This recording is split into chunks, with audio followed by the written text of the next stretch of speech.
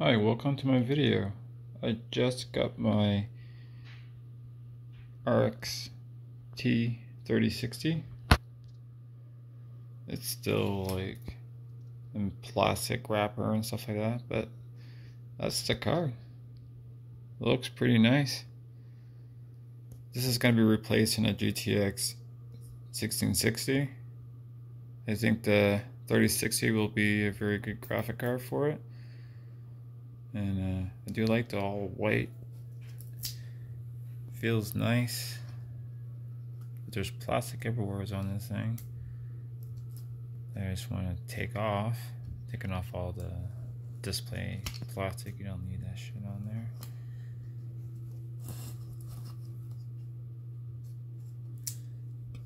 I think there's some kind of plastic on there. It's kind of hard to take off. That's another plastic. Is there any here? Yeah, there is. I think. Yep, there is.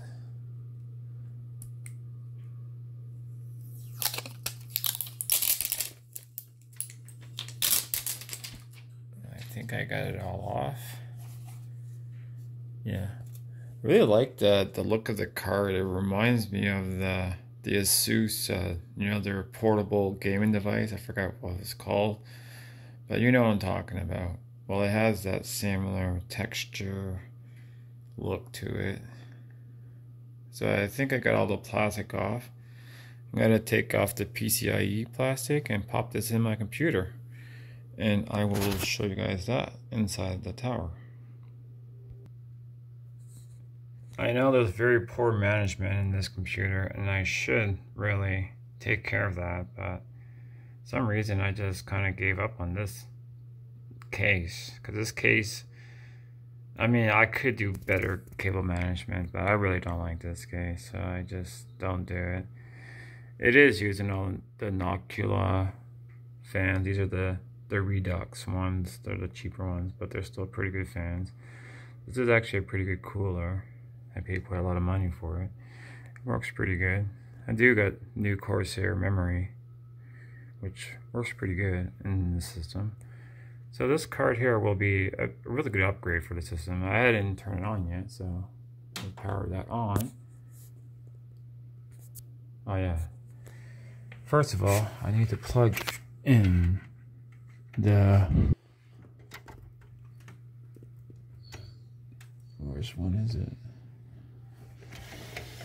Have to plug in HDMI, which is there, then put the power supply back on because I had it powered off. Now let's power it on. Let's turn it on.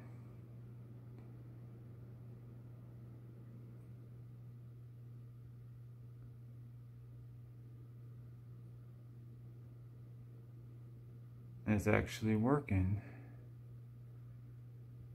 Got display, but it does show orange light on the board. I don't know if that's normal. But it seems to be working.